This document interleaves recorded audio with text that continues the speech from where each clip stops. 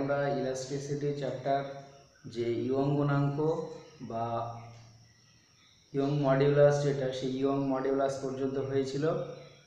সেখানে আমরা কি দেখেছিলাম যে কোনো একটা তার, সেই তারের এক প্রান্তে আটকে যদি অন্য প্রান্তে কোনো একটা ভরকে ঝুলিয়ে দেওয়া হয় তাহলে তখন ওই যে তার, সেই তারটার কী হবে, দৈর্ঘ্যের পরিবর্তন হবে। ঠিক আছে, এবার আজকে আমরা দেখব যে কোনো একটা সুষম দণ্ড,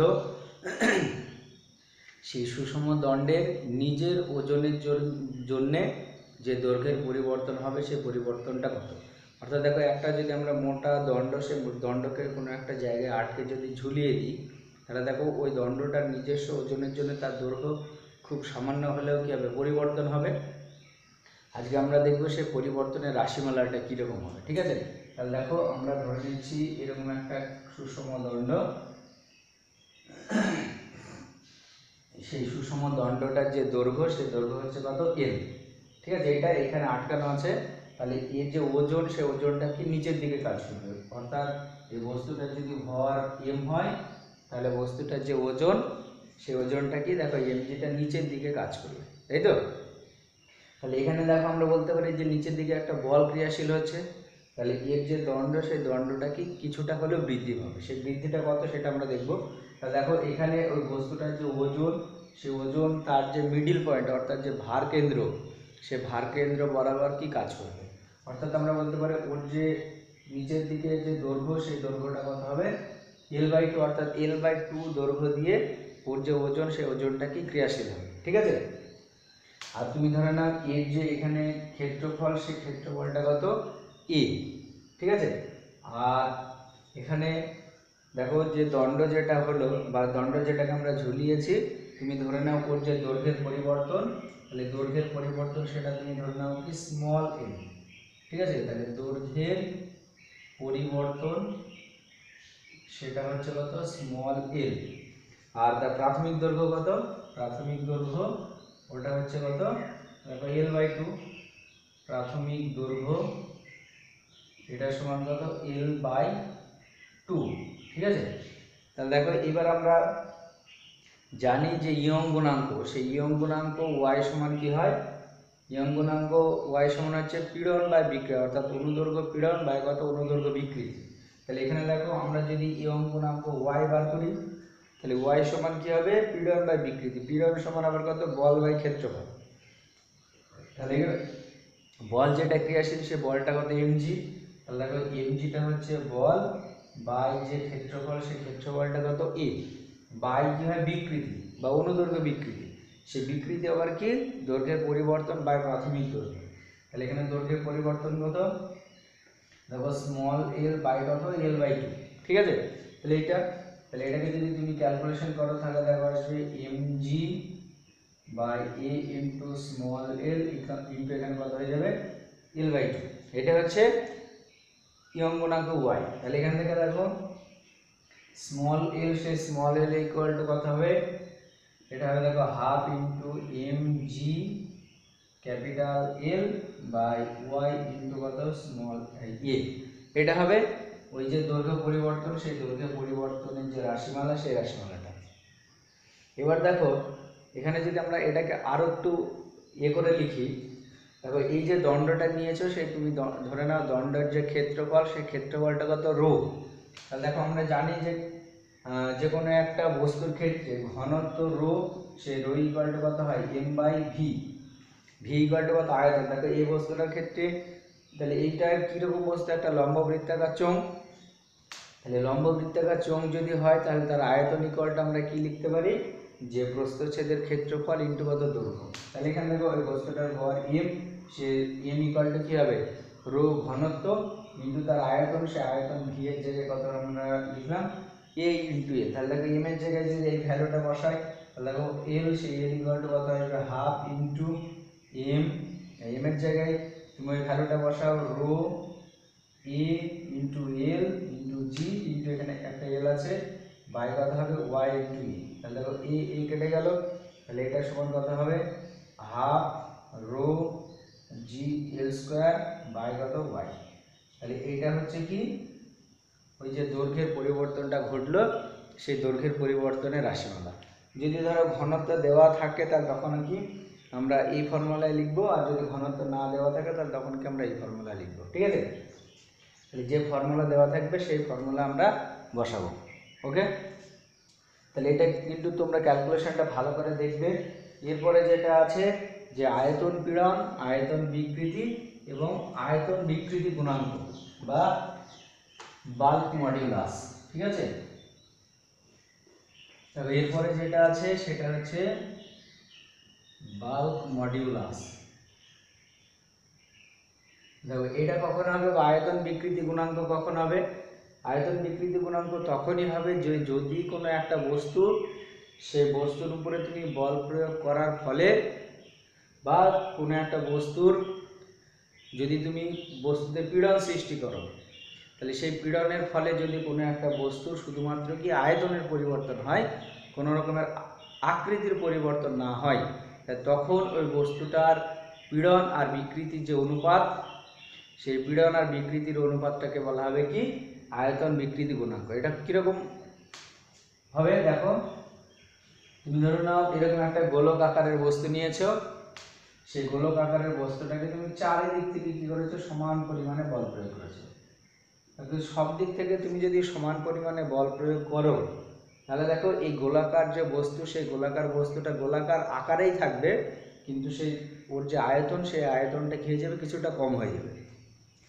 বা যদি তুমি এরকম একটা ঘনক আকারের বস্তু নাও, এটা একটা তুমি ঘনক আকারের বস্তু নিয়েছো, এইদিকে বল দিলে, এইদিকে বল প্রয়োগ করলে, এইদিকে বল প্রয়োগ করলে, এইদিকে, অর্থাৎ প্রত্যেকটা দিকে যদি তুমি ইকুয়াল এবং অপোজিট ডিরেকশনে ফোর্স অ্যাপ্লাই করো, তাহলে এই যে বস্তু, সেই বস্তুটার দেখো কী হবে, অনলি ওর যে ভলিউম, সে ভলিউমটা চেঞ্জ হবে, কিন্তু ওর যে শেপ, সেই শেপটা কি কোনো রকম চেঞ্জ হবে না, আকারের কোনো রকম পরিবর্তন হবে না।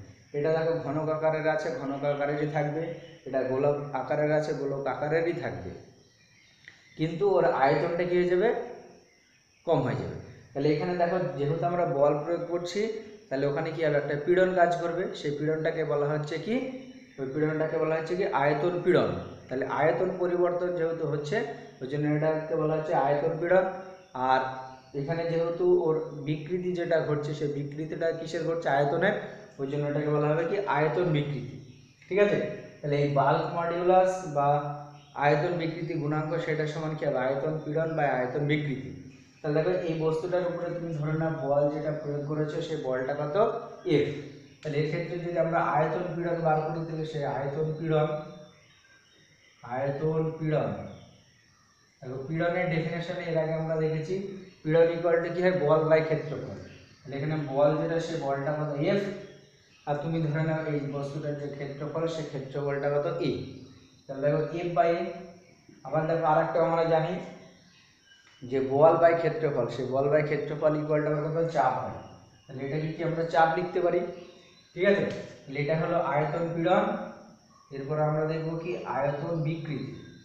তাহলে দেখো আয়তন বিকৃতি, এটা কত হবে, দেখো বিকৃতি মানে আমরা জানি যে পরিবর্তন, আর প্রাথমিকে যেটা ছিল, তাই তো। তুমি ধরে নাও এই বস্তুটার প্রাথমিক যে আয়তন বা ইনিশিয়াল যে ভলিউম, সেই ইনিশিয়াল ভলিউমটা তুমি ধরে নাও কত, ক্যাপিটাল ভি। আর যে ভলিউম যেটা চেঞ্জ হলো, তাহলে চেঞ্জ অফ ভলিউম, সেটা তুমি ধরে নাও কত, ডিভি। ঠিক আছে, তাহলে এবার এখানে আয়তন যে বিকৃতি, সে আয়তন বিকৃতি কত হবে, দেখো আয়তনের পরিবর্তন বাই কত, প্রাথমিক আয়তন, এটা হবে কি আয়তন বিকৃতি। ঠিক আছে, এবার বাল্ক মডিউলাস বা আয়তন বিকৃতি গুণাঙ্ক, সেই আয়তন বিকৃতি গুণাঙ্ক, তাহলে এখানে দেখো যে বাল্ক মডিউলাস, এটা যদি কে হয়, তাহলে কে ইকুয়াল টু কত হবে, এখানে হবে আয়তন পীড়ন বাই কত, আয়তন বিকৃতি, অর্থাৎ দেখো এফ বাই এ বাই কত, বিকৃতি মানে দেখো ডিভি বাই কত, ভি। এটা দেখো এটা আমার পি, তাহলে দেখো পি ইন্টু ভি বাই কত, ডিভি, এটা লিখতে পারি আমরা। ঠিক আছে, তাহলে এটা হচ্ছে কি কে এর যে রাশিমালা, সেই কে এর রাশিমালা, তাহলে দেখো ভি ইন্টু পি বাই কত, ডি, এটা। ঠিক আছে, এইবার এখান থেকে এরকম কোশ্চেন আসে যে কোন বস্তুর, দেখো এই ধরনের যে পরিবর্তন, সে পরিবর্তনটা সব ধরনের বস্তুতেই দেখা যায়। কিন্তু দেখো আমরা যদি কঠিন বা তরল পদার্থের কথা ভাবি, তাহলে সেখানে দেখো চাপ বা বল প্রয়োগ করলে ওই বস্তুটার যে আয়তন পরিবর্তন, সেই আয়তন পরিবর্তনটাকে খুবই কম হয়, ঠিক আছে। আর গ্যাসীয় পদার্থ যদি আমরা নিই, তাহলে সেই গ্যাসীয় পদার্থের ক্ষেত্রে কী হবে, এই আয়তনের যে পরিবর্তন, সেই পরিবর্তনটা অনেকটা বেশি হবে। তাহলে যদি তোমাকে বলা হয় একটা পূর্ণ দৃঢ় বস্তু বা পারফেক্টলি রিজিড বডি, সেই রিজিড বডির ক্ষেত্রে কি এর ভ্যালু কত হবে? দেখো রিজিড বডি মানে আমরা জানি যে বল প্রয়োগ করলে বা পীড়ন সৃষ্টি করলে কোনো একটা বস্তুর বিকৃতির মানটা যদি না হয়, ঠিক আছে, অর্থাৎ যতই বেশি বল প্রয়োগ করা হোক না কেন, বস্তুটা যদি আকৃতির কোনো পরিবর্তন না ঘটে বা আয়তনের কোনো পরিবর্তন না ঘটে, তাহলে তখন সে ধরনের বস্তুটা কি বলা হয়, কি পারফেক্টলি রিজিড বডি বা পূর্ণ দৃঢ় বস্তু। তাহলে পূর্ণ দৃঢ় বস্তুর কথা যদি আমরা ভাবি, তাহলে তার ক্ষেত্রে ডিভি অর্থাৎ চেঞ্জ অফ ভলিউম যেটা, সেই চেঞ্জ অফ ভলিউমের ভ্যালুটা কত হবে? 0 হবে। তাহলে চেঞ্জ অফ ভলিউম যদি তোমার 0 হয়, তাহলে তার ক্ষেত্রে কি এর যে ভ্যালু, সেই কি এর ভ্যালুটা কী হবে? অসীম হয়ে যাবে। কারণ দেখো 1/0 মানে সেটাকে আমরা অসীমভাবে ইনফাইনাইট ভাবে, তাহলে ওই জন্য যে কোনো একটা পূর্ণ দৃঢ় বস্তু, সে পূর্ণ দৃঢ় বস্তুর ক্ষেত্রে কি এর যে ভ্যালু, সেই কি এর ভ্যালু কী হবে? অসীম পরিমাণে হবে। আর যদি কোনো দেখা যাচ্ছে কোনো একটা বস্তু, তুমি যদি সেই বস্তুটাতে অল্প পরিমাণে বল প্রয়োগ করলে তার আয়তনের পরিবর্তন দেখা যায় যে খুব বেশি হয়ে যায়, ঠিক আছে, তাই তখন দেখো সেই ধরনের বস্তুর ক্ষেত্রে কি ইকুয়াল টু সেই কি এর যে ভ্যালু, সেই কি এর ভ্যালু কত হবে? 0 হবে। বা পূর্ণ প্লাস্টিক বস্তু বা একেবারে গ্যাসের ক্ষেত্রে আমরা যদি দেখি, তাহলে দেখো অল্প পরিমাণে বল প্রয়োগ করলে তার আয়তনটা কি অনেকটা পরিবর্তন হয়ে যায়, ঠিক আছে, তাহলে তখন সেই ধরনের পদার্থের ক্ষেত্রে কি এর যে ভ্যালু, সেই কি এর ভ্যালু কত হবে? 0 হবে, ঠিক আছে। এইটা এরপরে আরেকটা যেটা আসে এর সঙ্গে রিলেটেড, সেটা হচ্ছে সংনম্যতা বা কম্প্রেসিবিলিটি, ঠিক আছে। সংনম্যতা বা কম্প্রেসিবিলিটি হচ্ছে তোমার, ওটাকে আমরা যদি সি দ্বারা প্রকাশ করি, বা সংনম্যতা এটা ইকুয়াল টু কি 1/k, আর 1/k যে রাশি, সে 1/k রাশি, এটাকে বলা হচ্ছে কি সংনম্যতা। তাহলে দেখো কোনো একটা পদার্থের আয়তন বিকৃতি গুণাঙ্কের যে অনন্যক, সেই আয়তন বিকৃতির গুণাঙ্কের অনন্যকটাকে বলা হবে কি ওই বস্তুটার কম্প্রেসিবিলিটি বা সংনম্যতা। তাহলে এবার দেখো আমরা যদি একটা পূর্ণ দৃঢ় বস্তুর কথা ভাবি, তাহলে দেখো পূর্ণ দৃঢ় বস্তুর ক্ষেত্রে কে এর যে ভ্যালু, সেই কে এর ভ্যালু কত? অসীম। তাহলে তার যে সংনম্যতা, সেই সংনম্যতা যদি আমরা সি দ্বারা প্রকাশ করি, তাহলে দেখো সি এটা ইকুয়াল টু কি হয়ে যাবে? 0 হয়ে যাবে। অর্থাৎ যে কোনো একটা পূর্ণ দৃঢ় বস্তু, সেই পূর্ণ দৃঢ় বস্তুর ক্ষেত্রে সংনম্যতার যে ভ্যালু, সেই ভ্যালুটা কত হবে? 0 হবে। কেন? কারণ তার আয়তন বিকৃতি গুণাঙ্কটাকে অসীম। অর্থাৎ বল প্রয়োগ করে তার যে সংনম্যতা মানে কি চাপ দিয়ে তাকে ছোট করা, সেটা ছোট কখনোই করা যাবে না। যেমন তরলকে অসংনম্য পদার্থ ধরা হয়, অসংনম্য পদার্থ সেইগুলোই যাদের সংনম্যতার ভ্যালু কত? 0, ঠিক আছে। যেমন দেখো তরল যেটা, সেই তরলের উপরে যদি তুমি চাপ প্রয়োগ করো, তাহলে সেই তরলের দেখবে কোনো রকম আয়তনের পরিবর্তন করা যায় না, ঠিক আছে। ওই জন্যে তরলকে কি একটা অসংনম্য পদার্থ বলা হয়। আর অন্য যে বস্তুর ক্ষেত্রে তোমার ধরো কে এর ভ্যালু 0, তাহলে তার ক্ষেত্রে সংনম্যতা কে যে অসীম হয়ে যাবে, অর্থাৎ অল্প পরিমাণে বল প্রয়োগ করলে তার যে আয়তনের পরিবর্তন, সেই পরিবর্তনটা কে যে অসীম পরিমাণে হয়ে যাবে, ঠিক আছে। তাহলে এই রাশিগুলো ভালো করে মনে রাখবে। আরেকটা এখানে এটা এই জায়গাটা মনে রাখবে, দেখো কে এর যে ভ্যালু এটা পেলাম তো, বা সংনম্যতা। এবার যদি তোমার ধরো কোনো একটা জায়গায় তুমি যে বলটা প্রয়োগ করেছো বা চাপটা প্রয়োগ করেছো, সেই চাপের ভ্যালু যদি খুবই সামান্য হয়, তাহলে চাপের ভ্যালু যেটা, সেই ভ্যালুটা যদি ধরো ডিপি হয় বা চাপের পরিবর্তন, তাহলে তখন দেখো কে এর যে ইকুয়েশন, সেই কে এর ইকুয়েশনটাকে কীভাবে লেখা যাবে? ভি ইন্টু দেখো ডিপি বাই কত? ডিভি, এটা লেখা যাবে, ঠিক আছে। এবার কে এর ভ্যালু যদি এটা হয়, তাহলে এবার যদি বলা হয় ওই পদার্থ যেটা, সে পদার্থর সংনম্যতা বা কম্প্রেসিবিলিটি, সেই কম্প্রেসিবিলিটি সি, সেই সি ইকুয়ালটা দেখো কত হবে? 1/ভি ইন্টু কত হবে? DV by DP. তাহলে এই যে রাশিমালা, এই রাশিমালাগুলো কিন্তু তোমরা একটু ভালো করে মনে রাখবে, কারণ এইগুলো নিটের জন্য কাজে লাগবে। বা তোমার ক্ষুদ্র যদি পরিবর্তনের কথা বলে, তাহলে ক্ষুদ্র পরিবর্তনের ক্ষেত্রে এই ধরনের যে কেস, সেই ধরনের কেসগুলো কি অনেক সময় পরীক্ষায় আসে, ঠিক আছে। ওই জন্য এইগুলো একটু ভালো করে দেখবে। এরপরে যেটা আছে সেটা হচ্ছে মডিউলাস অফ রিজিডিটি বা দৃঢ়তা গুণাঙ্ক। ঠিক আছে, মডিউলাস অফ রিজিডিটি। দেখো মডিউলাস অফ রিজিডিটি এটা কখন হবে? কোনো একটা বস্তুর উপরে ক্রিয়াশীল কৃন্তন পীড়ন আর কৃন্তন বিকৃতির যে অনুপাত সেটাকে বলা হচ্ছে কি মডিউলাস অফ রিজিডিটি বা দৃঢ়তা গুণাঙ্ক। তাহলে ফার্স্টে আমরা দেখব যে কৃন্তন পীড়ন আর কৃন্তন বিকৃতি কি। দেখো কৃন্তন পীড়ন হচ্ছে যে কোনো একটা বস্তু, সে বস্তুর উপরে যদি একটা স্পর্শকীয় বল প্রয়োগ করা হয় এবং সেই স্পর্শকীয় বল প্রয়োগ করার ফলে যদি কোনো একটা বস্তু শুধুমাত্র কি আকৃতির পরিবর্তন ঘটে কিন্তু আয়তনের কোনো রকম পরিবর্তন না ঘটে, তখন সেই ধরনের যে বস্তুর বিকৃতি সেই বিকৃতিটাকে বলা হচ্ছে কি কৃন্তন বিকৃতি। আর ওই কৃন্তন বিকৃতির ফলে কোনো একটা বস্তুর ভিতরে যে কৃন্তন পীড়নের সৃষ্টি হয় সেটাকে বলা হচ্ছে কি কৃন্তন পীড়ন। এবং এই কৃন্তন পীড়ন আর কৃন্তন বিকৃতির যে অনুপাত সেই অনুপাতটাকে বলা হবে কি দৃঢ়তা গুণাঙ্ক। এটা কখন হবে? যেমন তুমি ধরো একটা দেশলাইয়ের বাক্সর মাঝখানটাকে যদি তুমি টেনে বার করে ওই যে অংশটুকু পড়ে থাকবে সেটার উপরে যদি তুমি একটা বল প্রয়োগ করো তাহলে দেখবে নিচের দিকের যে অংশ সেই নিচের দিকের অংশটা স্থির আছে, উপরের দিকের অংশটা কি হয়ে যাবে কিছুটা পরিমাণে সামনের দিকে সরে যাবে। অর্থাৎ এখানে দেখো ওই দেশলাই বাক্সের যে ভলিউম সেই ভলিউমটা কি কোনো রকম চেঞ্জ হবে না, কিন্তু ওর যে শেপ বা আকার বা আকৃতি সেই আকৃতিটা কি হবে পরিবর্তন হবে। ঠিক আছে, তাহলে এইবার এখানে তুমি একটা বল প্রয়োগ করছো মানে তার উপরে কি একটা পীড়ন ক্রিয়াশীল হবে। যেহেতু এখানে তুমি একটা ট্যানজেন্ট বরাবর বা স্পর্শক বরাবর ফোর্সটা তুমি অ্যাপ্লাই করেছো, তাহলে এখানে যে পীড়নটা কাজ করবে সেটাকে বলা হবে কি কৃন্তন পীড়ন। আর যখনই ওর পীড়ন হয়েছে বা বিকৃতি করেছো তাহলে ওর ভিতরে যে বিকৃতিটা হবে সেই বিকৃতিটাকে বলা হবে কি কৃন্তন বিকৃতি। তাহলে এই কৃন্তন পীড়ন আর কৃন্তন বিকৃতির যে অনুপাত সেই অনুপাতটাকে বলা হচ্ছে কি মডিউলাস অফ রিজিডিটি বা দৃঢ়তা গুণাঙ্ক। ঠিক আছে, তাহলে এখানে দেখো আমরা সুবিধার্থে যে কোনো একটা বস্তুর এরকম একটা তলকে কল্পনা করে নিচ্ছি। ঠিক আছে, যদি এটা একটা ঘনক আকারের বস্তু হবে তার যে কোনো একটা তল আমরা নিচ্ছি। এবার ধরো এখানে এই যে বস্তু এ বি সি ডি যে কোনো একটা তল, ঠিক আছে, এবং এই তলটা বা এই যে এর যে প্রস্থ সেই প্রস্থটা তুমি ধরে নাও কত এল। তাহলে দেখো এই বরাবর যদি আমি একটা স্পর্শক বরাবর বল প্রয়োগ করি তাহলে দেখো উপরের অংশটা কি সামনের দিকে সরে যাবে আর নিচের অংশ সে কোনো রকম পরিবর্তন হবে না। তুমি ধরে নাও এখানে এই যে এই অংশটা সেটা এ ড্যাশ বিন্দুতে চলে গেল আর যেটা ডি সেটা কোথায় চলে গেল ডি ড্যাশ বিন্দু। তাহলে দেখো যখনই এখানে চলে গেল এখানে এই যে ডি বিন্দু এখানে সে কি করবে একটা দেখো কোণ উৎপন্ন করবে। তুমি ধরে নাও এই যে কোণ সেই কোণটা কত থিটা।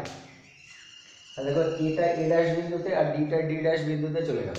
ঠিক আছে, এরকম ভাবে চলে যাবে। এখানেও যে অ্যাঙ্গেলটা তৈরি হবে সেই অ্যাঙ্গেলটা কত থিটা।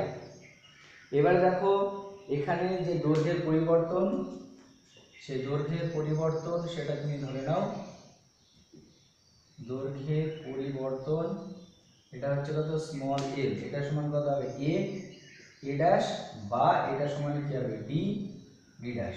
ঠিক আছে, আর তার যে প্রাথমিক দৈর্ঘ্য সেই প্রাথমিক দৈর্ঘ্য কত আছে এল। তাহলে এখানে যদি আমরা বিকৃতি বার করি তাহলে বিকৃতি কত হবে, তাহলে এখানে দেখো বিকৃতি অবশ্যই এই বিকৃতিটা কি কৃন্তন বিকৃতি। তাহলে কৃন্তন বিকৃতি এটা সমান কি হবে দেখো স্মল এল বাই ক্যাপিটাল এল। অর্থাৎ এটাকে আমরা এরকম ভাবে লিখতে পারি এ এ ড্যাশ বাই কত এল, এটা লেখা যাবে। এবার দেখো এই কৃন্তন বিকৃতি বা এই এখানে দেখো এই যে অ্যাঙ্গেল সেই অ্যাঙ্গেলটা কত ডিগ্রি হবে 90 ডিগ্রি। তাহলে দেখো এ ড্যাশ এ বি এটা কি সমকোণী ত্রিভুজ যার এই কোণটা কত 90 ডিগ্রি, এটা থিটা। তাহলে এটা লম্ব আর এটাকে কি আমরা ভূমি ধরতে পারি। তাহলে এর ক্ষেত্রে যদি আমরা ট্যান থিটা বার করি ট্যান থিটা ইকুয়াল টু দেখো কত আসবে, ট্যান থিটা ইকুয়াল টু আসবে এ এ ড্যাশ বাই কত এ বি, অর্থাৎ দেখো স্মল এল বাই কত ক্যাপিটাল এল। তাহলে দেখো এখানে এটাকে আমরা ট্যান থিটা লিখতে পারি। তাহলে এখানে বিকৃতি যেটা সেই বিকৃতিটাই কোনটা হবে স্মল এল বাই ক্যাপিটাল এল। এবার এটা মনে রাখবে যে কোনো একটা পরিবর্তনের ক্ষেত্রে থিটা সেই থিটার ভ্যালু যদি খুবই নগণ্য হয় তাহলে এখানে ট্যান থিটা সেই tan theta nearly equal to কত লেখা যায়, থিটা লেখা যায়। ঠিক আছে, তাহলে এখান থেকে দেখো থিটা, সেই থিটা ইকুয়াল টু কত, স্মল এল বাই ক্যাপিটাল এল। অর্থাৎ এখানে বিকৃতি বা ক্রিন্তন বিকৃতির ভ্যালু কত আসছে, থিটা, সেটা সমান কত, স্মল এল বাই ক্যাপিটাল এল। এইবার এখানে যদি আমরা এখানে যেটা বার করব সেটা কি, মডিউলাস অফ রিজিডিটি বা দৃঢ়তা গুণাঙ্ক। তাহলে দৃঢ়তা গুণাঙ্কের ইকুয়েশন কি হবে, তাহলে দেখো দৃঢ়তা গুণাঙ্ক হচ্ছে তোমার, দৃঢ়তা গুণাঙ্ক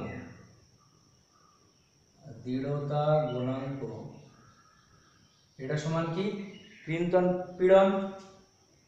তাহলে দেখো ক্রিন্তন পীড়ন বাই কি হবে, ক্রিন্তন বিকৃতি। তাহলে এটাকে বলা হচ্ছে কি দৃঢ়তা গুণাঙ্ক। এবার দেখো বিকৃতি যেটা, সেই বিকৃতিটাকে কি বলা হয়, বিকৃতি কিভাবে করা হয়, পীড়নটাকে, পীড়ন ইকুয়াল টু হচ্ছে কত, বল বাই ক্ষেত্রফল। তাহলে তুমি ধরে নাও এখানে যে স্পর্শক বরাবর বলটা প্রয়োগ করেছো সেটা কত, এফ। তাহলে এখানে যদি আমরা ক্রিন্তন পীড়ন বার করি, তাহলে দেখো ক্রিন্তন পীড়ন এটা ইকুয়াল টু কি আসবে, এর উপরে ফোর্স যেটা অ্যাপ্লাই করেছে সেটা কত, এফ। আর তুমি ধরে নাও এই যে তল যেটা তোমরা নিয়েছো বা আমরা নিয়েছি, সেই তলের যে ক্ষেত্রফল, সেই ক্ষেত্রফলটা কত, আলফা। তাহলে এখানে দেখো ক্রিন্তন পীড়ন সমান কি হবে, এফ বাই আলফা। তাহলে এখানে যদি আমরা ভ্যালুটা বসাই, তাহলে ওখানে দৃঢ়তা গুণাঙ্ক, সেই দৃঢ়তা গুণাঙ্কর ইকুয়েশন পেয়ে যাব। দৃঢ়তা গুণাঙ্ককে এন দ্বারা প্রকাশ করা হয়। তাহলে দেখো এন ইকুয়াল টু কত হবে, এফ বাই আলফা বাই কি হবে, বিকৃতি মানে স্মল এল বাই ক্যাপিটাল এল। এবার দেখো স্মল এল বাই ক্যাপিটাল এলটা আবার কার সঙ্গে সমান, থিটার সঙ্গে সমান। তাহলে এটা ইকুয়াল টু আমি কি লিখতে পারি, এফ বাই আলফা ইন্টু কত, থিটা। তাহলে এটা কার ভ্যালু, এটা হচ্ছে মডিউলাস অফ রিজিডিটি বা দৃঢ়তা গুণাঙ্ক যেটা, সেই দৃঢ়তা গুণাঙ্কের রাশিমালা। ঠিক আছে, তাহলে এই যে ক্যালকুলেশন, এই ক্যালকুলেশনগুলো তোমরা সবাই ভালো করে মনে রাখবে। এগুলো কিন্তু পরীক্ষায় আসে এবং এখান থেকে অনেক সময় ম্যাথামেটিক্স আসে। এবং আর একটা জিনিস মনে রাখবে যে দৃঢ়তা গুণাঙ্ক, এর আগে আমরা যেটা দেখলাম আয়তন বিকৃতি গুণাঙ্ক, প্রত্যেকটা যদি তুমি একক বার করো, সেই এককটা কী হবে, পীড়নের এককের সঙ্গে কি সমান হবে। কারণ দেখো এখানে দেখো বিকৃতি যেটা, সেই বিকৃতির কোনো রকম একক নেই। তাহলে এখানে দৃঢ়তা গুণাঙ্কের যদি তুমি একক বার করো, তাহলে সেটা কি হবে, ক্রিন্তন পীড়ন বা পীড়নের এককের সঙ্গে কি সমান হবে। এবার দেখো পীড়ন, সেই পীড়ন আবার কত, বল বাই ক্ষেত্রফল। তাহলে এখানে বল বাই যদি ক্ষেত্রফল হয়, তাহলে সিজিএস পদ্ধতিতে এদের যে একক, অর্থাৎ যে কোনো তুমি যদি স্থিতিস্থাপক গুণাঙ্ক কাকে বলে, হুকের সূত্র থেকে আমরা পেয়েছি যে স্থিতিস্থাপক সীমার মধ্যে পীড়ন আর বিকৃতির যে অনুপাত, সেই অনুপাতটা ধ্রুবক হয়, সেই ধ্রুবকটাকে বলা হচ্ছে কি স্থিতিস্থাপক গুণাঙ্ক। এবং সব ধরনের স্থিতিস্থাপক গুণাঙ্কের যে একক, সেই এককটা কার সঙ্গে সমান হবে, পীড়নের সঙ্গে। অর্থাৎ পীড়নের একক কি, দেখো সিজিএস পদ্ধতিতে হবে ডাইন পার সেন্টিমিটার স্কোয়ার, আর এসআই পদ্ধতিতে যেটা হবে সেটা হবে কি নিউটন পার মিটার স্কোয়ার। তাহলে প্রত্যেকটা যে ইউনিট, সেই ইউনিটটা কী হবে, সেম হবে। ঠিক আছে, তাহলে এইগুলা কি সব গেল কি আয়তন, এই আমরা যেটা পেলাম সেটা হচ্ছে কি স্থিতিস্থাপক গুণাঙ্ক। একটা পেয়েছি আগের দিন আমরা দেখেছিলাম, সেটা হচ্ছে কি যে ইয়ং গুণাঙ্ক বা ইয়ং মডিউলাস। তারপরে একটা দেখলাম কি বাল্ক মডিউলাস বা আয়তন বিকৃতি গুণাঙ্ক। আর এখন যেটা, এটা হচ্ছে কি মডিউলাস অফ রিজিডিটি বা দৃঢ়তা গুণাঙ্ক। তাহলে তিনটে যে ইকুয়েশন, সেই ইকুয়েশন তোমরা ভালো করে লিখে লিখে প্র্যাকটিস করবে, খুবই গুরুত্বপূর্ণ একটা ইকুয়েশন। এরপরে আর একটা যেটা আছে সেটা হচ্ছে পয়সন রেশিও বা পয়সন অনুপাত। ঠিক আছে, পয়সন অনুপাতটা কি, দেখো পয়সন অনুপাত হচ্ছে যে ফার্স্টে আমরা যেটা দেখেছিলাম ইয়ং মডিউলাসের ক্ষেত্রে, যে একটা তারকে যখন আমরা ঝুলিয়ে দিয়েছি, তার নিচের দিকে একটা বল প্রযুক্ত হচ্ছে, তার দৈর্ঘ্যে পরিবর্তন ঘটছে। ঠিক আছে, এবার দেখো যে কোনো একটা তুমি বস্তু যদি নাও, তাহলে সেই বস্তুটার যদি দৈর্ঘ্যের পরিবর্তন ঘটে, তাহলে সেই সঙ্গে সঙ্গে তার ব্যাসার্ধেরও কী হবে, পরিবর্তন ঘটবে। অর্থাৎ দৈর্ঘ্য বরাবর যদি পরিবর্তন ঘটে, পার্শ্বে যেটা বা পার্শ্বীয় যে পরিবর্তন, সে পার্শ্বীয় পরিবর্তনটা ঘটবে। ঠিক আছে, তাহলে এখানে পয়সন অনুপাত, সে পয়সন অনুপাত কাকে বলে, পয়সন অনুপাত হচ্ছে যে কোনো একটা বস্তু, সেই যে কোনো একটা বস্তুর পার্শ্বীয় বিকৃতি আর অনুদৈর্ঘ্য বিকৃতির যে অনুপাত, সেই অনুপাতটাকে বলা হচ্ছে কি পয়সন অনুপাত। ঠিক আছে, তাহলে এখানে যে কোনো একটা বস্তুর দৈর্ঘ্য, সেই দৈর্ঘ্যটার যদি পরিবর্তন হয় সেই সঙ্গে সঙ্গে তার যে ব্যাস, সেই ব্যাস বরাবর কী হয়ে যাবে, যদি দৈর্ঘ্য বড় হয় তাহলে পাশের দিকে ছোট হয়ে যাবে, আর দৈর্ঘ্য যদি ছোট হয় তাহলে পাশের দিকটা কী হবে, বড় হবে। তাহলে এই যে পরিবর্তন, সেই পরিবর্তনটার যে ইকুয়েশন বা রাশিমালা সেটাকে বলা হচ্ছে কি পয়সন অনুপাত। এবার আমরা পয়সন অনুপাতটা দেখব। দেখো পয়সন রেশিও, তাহলে POI পয়সন রেশিও।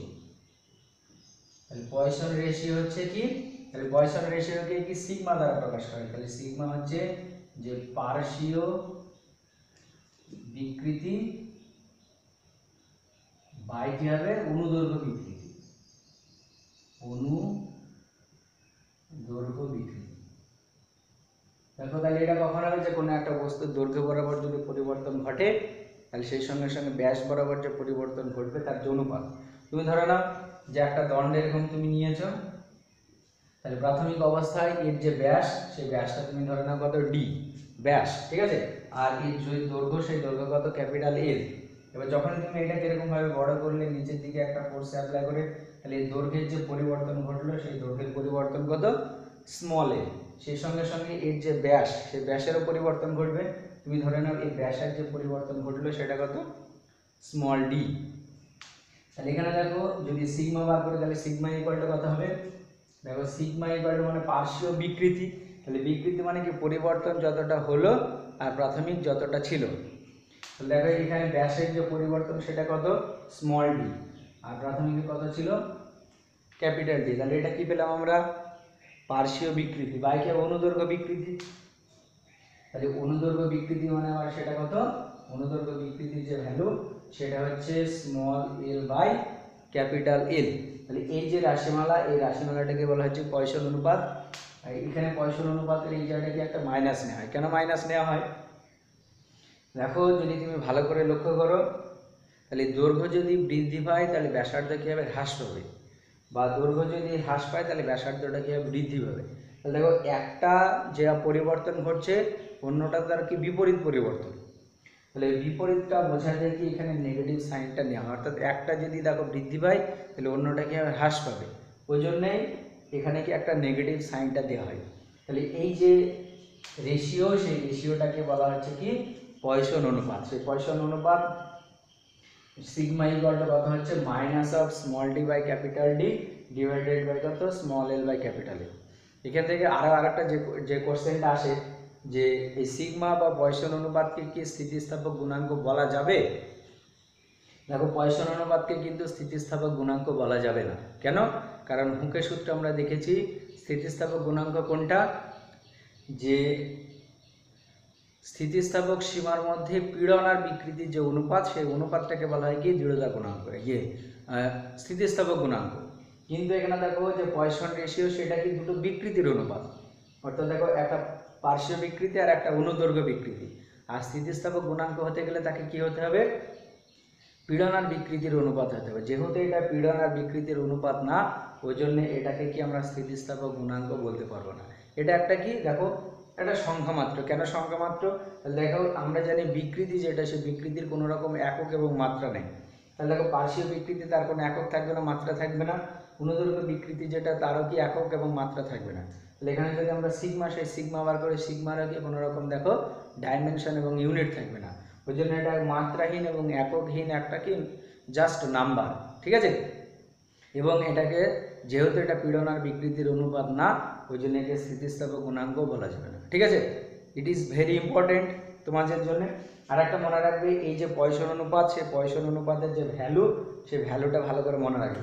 পয়সন অনুপাতের যে ভ্যালু সেটা হয় -1 থেকে +1/2 মধ্যে, ঠিক আছে। তাহলে মান কত, -1 থেকে প্লাস যে হাফ, সেই +1/2 মধ্যে কিন্তু হবে।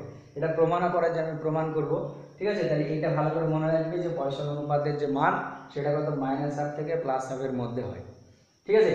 এরপরে যেটা দেখো, তাহলে এখানে আমরা কিছু কিছু দেখেছি, যেমন গুণাঙ্ক একটা হচ্ছে ইয়ং গুণাঙ্ক y পেয়েছি, আয়তন বিকৃতি গুণাঙ্ক k,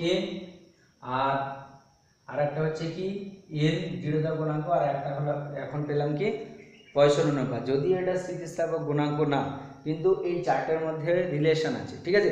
তাহলে ফার্স্টে আমরা দেখব কি কি এদের মধ্যে রিলেশন।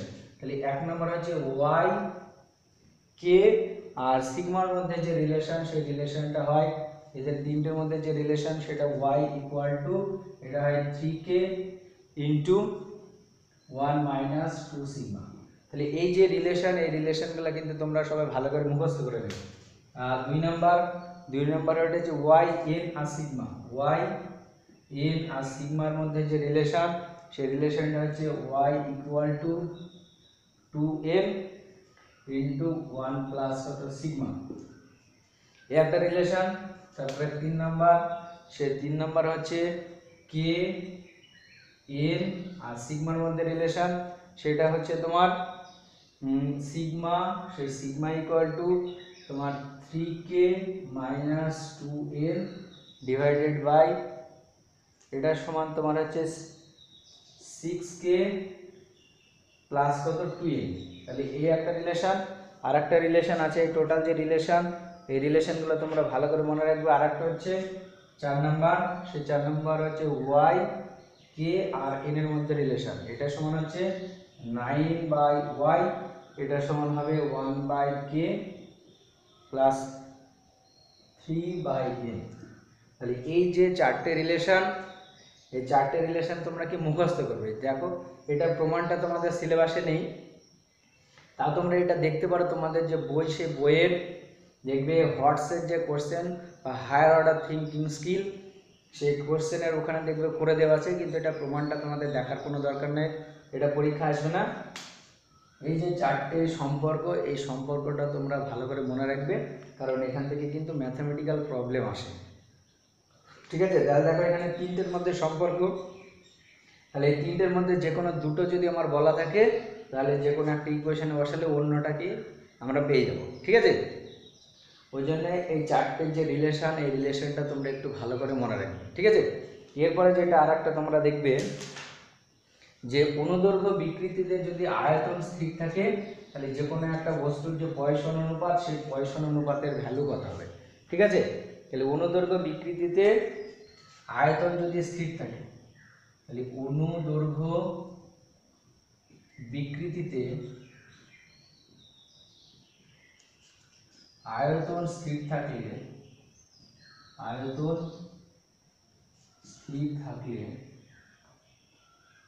পয়সন অনুপাত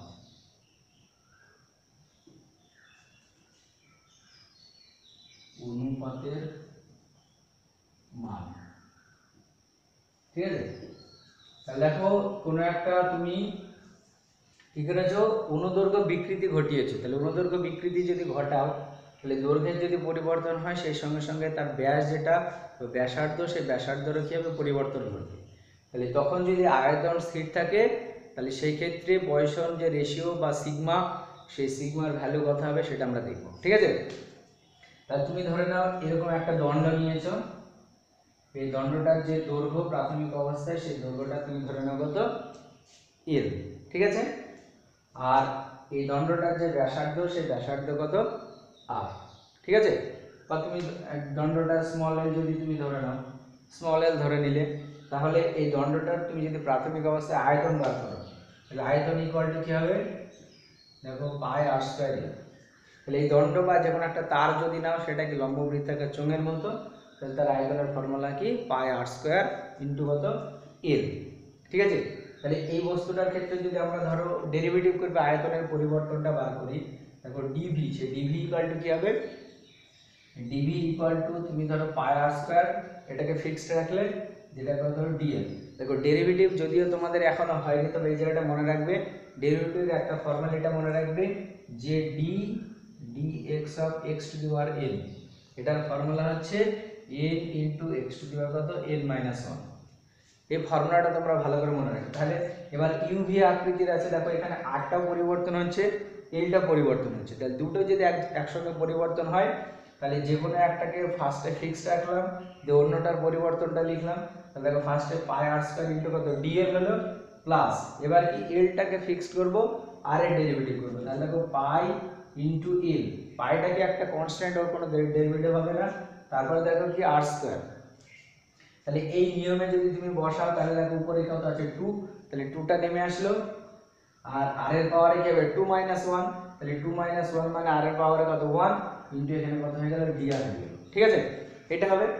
তাহলে এইটা এবার দেখো এখানে যেহেতু অনুদৈর্ঘ্য যে বিকৃতি, সে বিকৃতি কি আয়তন যদি স্থির থাকে, তাহলে আয়তন যদি স্থির থাকে তাহলে ডিভির যে ভ্যালু, সেই ডিভির ভ্যালু কত হবে 0 হবে। তাহলে এটা কখন হবে ফর ফিক্সড ভলিউম। তাহলে ফিক্সড ভলিউমের ক্ষেত্রে ডিভির যেটা, সেই ডিভির ভ্যালু কত 0। তাহলে ডিভির ভ্যালু যদি 0 হয় তাহলে এটা কি হবে 0 হবে, অর্থাৎ দেখো পাই r স্কয়ার dl প্লাস পাই l টু r dr, এটা ইকুয়াল টু কত 0। তাহলে এটা যদি 0 হয় তাহলে দেখো পাই l টু r dr, এটা ইকুয়াল টু কত মাইনাস পাই r স্কয়ার কত dl। তাহলে এখানে পাই পাই কেটে গেল, আর এখানে r স্কয়ার আছে তাহলে একটা r কেটে যাচ্ছে, তাহলে এখানে দেখো r dr, এটা ইকুয়াল টু কত হবে দেখো মাইনাস এখানে dl বাই কত মাইনাস dl বাই l, এটা হবে সরি এখানে dr বাই কত r হবে, কারণ এখানে r স্কয়ার আছে তো এখানে একটা 2 হয়ে গেল।